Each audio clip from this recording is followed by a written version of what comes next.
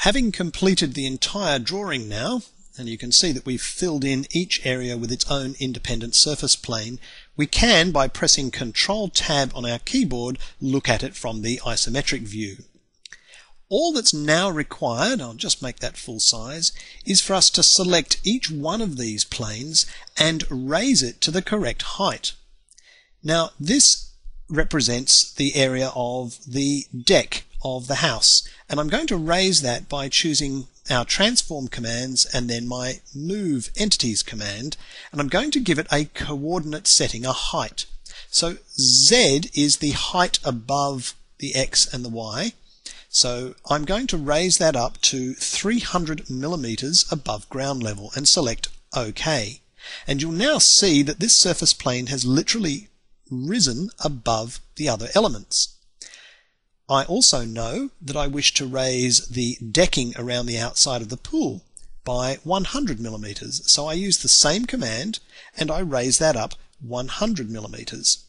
And we continue the same process for each of the surface planes for the bottom face of those surface planes.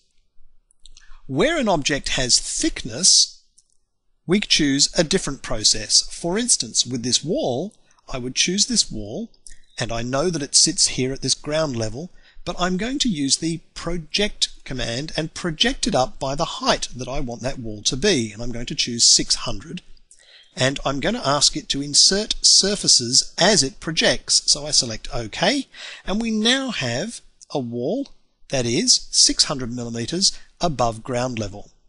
And we can choose to zoom in on that, have a closer look,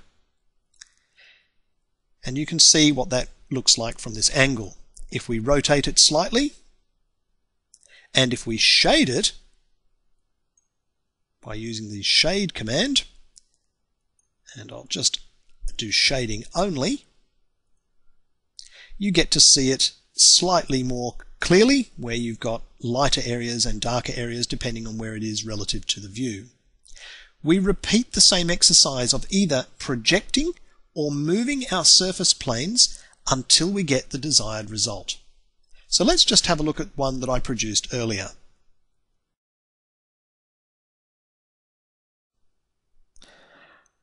Okay, now perhaps you'll notice that in this model that I produced a little earlier, I've also changed some of the color schemes because the colors I was using formerly were not to my liking. But you can see what I've done. I've literally just chosen surface planes here and lifted and stretched them into position. With the deck, we've got thickness. With the poles, we've stretched them up to a higher level.